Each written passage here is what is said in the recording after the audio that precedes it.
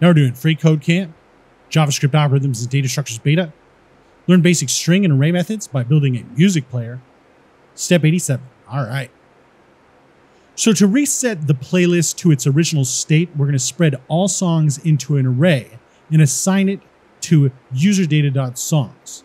And for the note, we should not use optional chaining for the userdata.songs array because the song will not be null or undefined at this point. All right.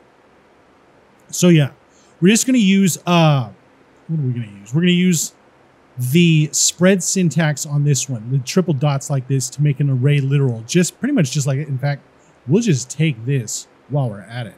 All right. And we'll come down here and we're going to say inside of this 170, we'll say user data dot songs equals, and then we'll just paste the all songs like that. Let me get rid of this one space. And then at the end of it, we'll just cap it off with a semicolon, check the code, looks good, and submit it. All right. Now we're on to step 88, and we'll see you next time.